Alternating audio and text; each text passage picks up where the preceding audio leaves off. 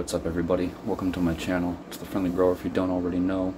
I was just doing a little CO2, homemade CO2 generator, and figured that I would throw this into my DIY album.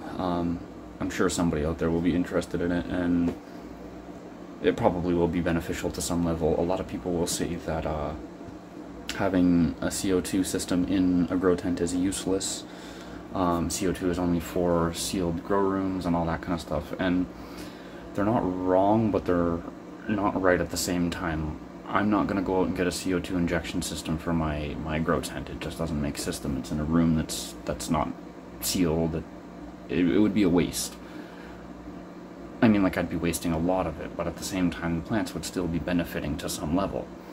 So the kind of happy medium that I found is either a CO2 grow bag, one of the ones you can buy online. I don't like to buy those because I just figure, like, you know, I'm not really super uptight about how much CO2 they're getting as long as they're getting something. So I went with the homemade CO2 generator. It's super simple. I'm going to switch this around. It's super simple. Literally just 2 2-liter bottles. I glued them together in the center. I zip tied them together just because my last one broke. I figured maybe this way I'll get a little bit longer out of it. You run a hose from the top of one into the bottom of the other one, and then a hose at the top. So basically I have my mixing chamber. In here I have 2 cups of sugar, 1 tablespoon of dry activated yeast, and warm water. And this side, this is like my gas chamber. It's just warm water. So what happens is the yeast eats the sugar in this one, creates CO2, builds up in here, travels through the black line, and every once in a while you'll see a little bubble travel up.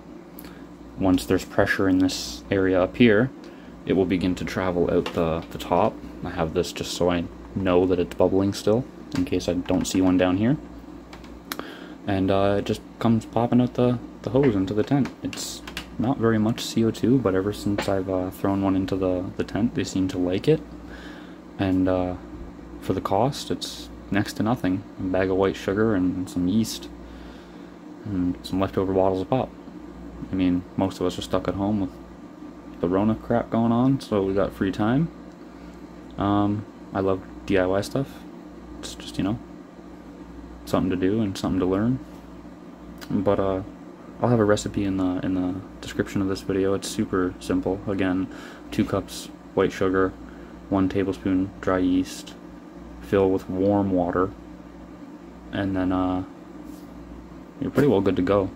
I mean, you could probably get away with not even having the second chamber, but the only problem with that is this does fill up with like a foamy, bubbly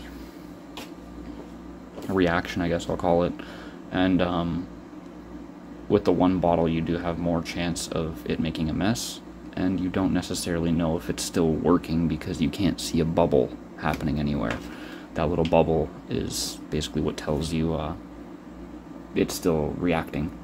I just want to remind everybody that CO2 can be harmful to us, so, you know, just be cautious. This would never do anything that would cause you or your animals any harm or anything like that, neither would a grow bag, the CO2 grow bags.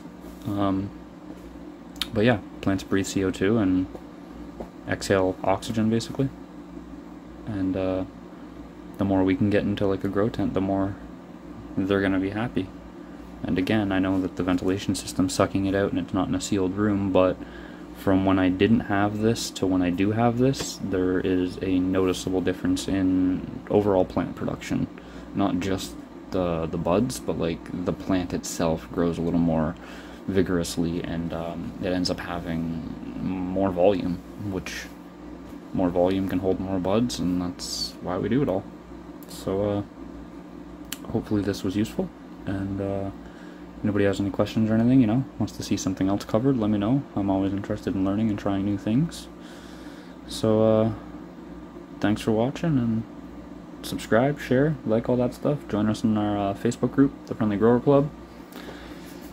I think that's it. I'll catch you on the next video. Peace out.